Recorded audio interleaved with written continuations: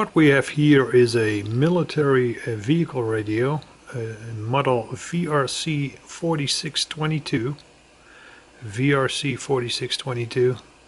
It consists of a mounting MT 4620, a transmitter receiver model RT 4600, and a loudspeaker control unit type AF 4620. It was made by Philips Magnavox, and it's actually pretty recent, and this model is still in use by militaries around the world. The radio covers 30 to here we are at 30 to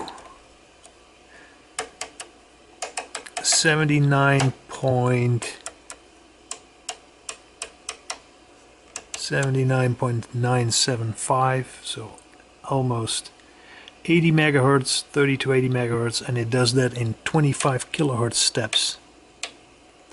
And of course that covers the ham bands. I have it on 52 to 25, and we'll test it at that frequency in a minute. Now let's have a quick overlook over the controls for this radio. Probably easier when we turn it on. Alright. Now what we have here is volume control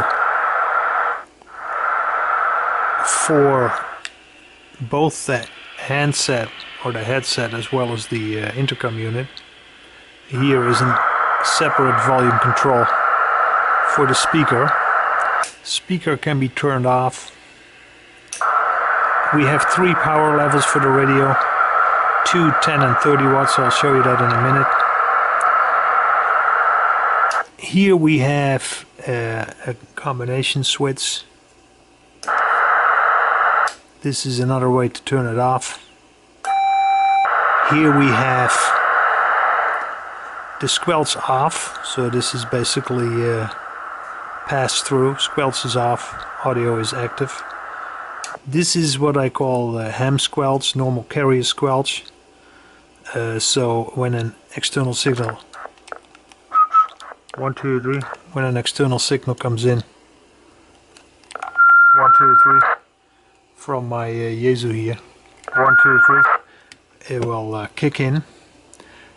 This is a tone squelch. This is military tone squelch. Military uses 150 Hz tone, which is not compatible with normal PL tones. But if you have a VRC 77, for instance, that uses the same tone squelch. The nice thing about this radio is that you actually can turn that off and go to normal carrier squelch. The VRC 77 cannot do that. This is a mode where the discriminator filtering, the pre-emphasis and de-emphasis is turned off. This is to work with digital equipment like voice encryption and digital transmission methods. So then this position would be used. And this is a position where we actually have the dial lights visible. So in ham mode, if you want to use it for ham radio, you would obviously use it in normal carrier squelch mode. And that's basically all there is to it. There is obviously in and outputs for peripheral equipment. That's not used right now. So this unit can be part of a larger configuration, but the way you see it here, it is a standalone transmitter receiver unit, the VRC 4622. This is where the microphone or the tailor mic goes. This is where power input goes. The radio works off 22 to 32 volts, and that's kind of an inconvenience in most vehicles, so I'm using it with this DC-DC converter that converts I think 8 to 18 volts to 26 volts regulated.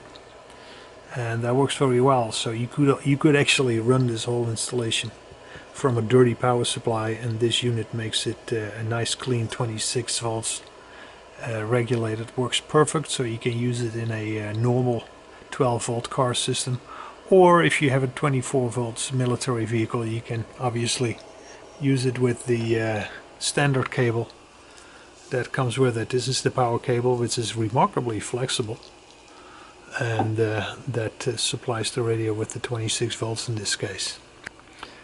Let's have a look at the modulation and the receive capability of this radio. Now, power levels, I already told you it's 2, 10 or 30 watts. I have a bird watt meter here, but that element only goes from 2 to 30 megahertz. So what I can do is turn the radio to 30 megahertz. By the way, the radio has a motorized pre-post selector, so it takes a while to get there. There is an RF pre-post selector to make sure that these radios can work in close frequency vicinity when you have multiple radios on the battlefield, so they don't interfere with each other. Anyway, we have it now at 30 megahertz exact, and I can show you the power levels. This is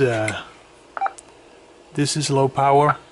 It's a little bit more than 2 watts. Full scale is right now 50 watts. So 2.5 watts. This is medium power. We're having a little bit more than 10 watts. I think this meter is a little bit optimistic. This is full power, and it shows 50 watts, but that cannot be correct. I think it's more like 40. This meter is a little bit on the optimistic side, but as you see, it gives off good power. Now the power that we have, the current that you see here from this 12 volt power supply is about 10 amps in that case. Of course, that's with the 12 volt source. That means that the output of the regulator is the DC-DC converter is about 5 amps, maybe a little bit less, because the efficiency of this device is about 80%, I think. So you see, it works quite well. Let's go back to our ham frequency and see how the modulation sounds. 1, 2, 3, 4, 5. I have it on the dummy load. If I put it on the antenna, go a little bit back in power. 1, 2, 3, 4, 5. We're now on the antenna. Okay. 1, 2, 3, 4, 5. This is the VRC 4622. Good modulation. And we're going to 1, 2, 3, 4, 5. This is the Yaesu. 1, 2, 3, 4, 5. Now if I go 25 kilohertz up, nothing coming through. And now we're back again. Radio is digitally synthesized. Digital synthesizer in here. The radio is quite an artwork. The inside is modular build up, very well constructed, and as you see, it works very well. You see the 2 modules, transmitter receiver mounting, and of course the intercom unit. And I will disconnect it and show you the rear of the radio. But this one is NOS, new old stock. It was never used. This was never actually installed in any military vehicle. It's like brand new. Here we see the rear of the radio. As you can see, we have a power supply unit, the regulator. That's what you see in the back here, and that is a PP4621. Here we have the power amplifier unit, which is the, I don't know if that comes out visible. There it is, AM4600 power amplifier. and that is basically a 30 watts power amplifier, 30 to 40 watts. Interconnect cable between the two.